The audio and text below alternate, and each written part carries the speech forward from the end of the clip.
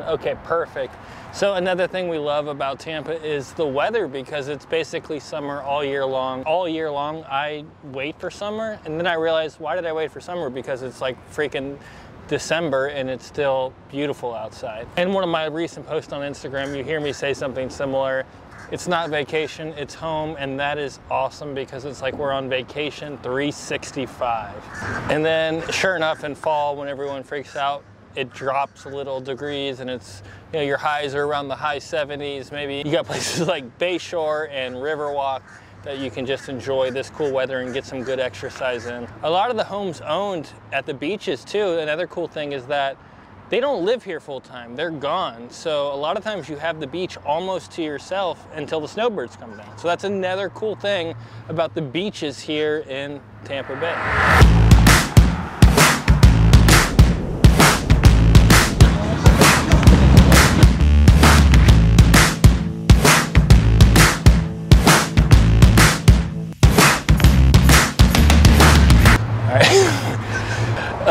Alright, so listen guys, these two videos on the screen are going to show you some more things to do around Tampa while you're enjoying this beautiful weather. So don't forget to click on these two videos and subscribe to the channel to see more things to do around Tampa Bay. See you guys later.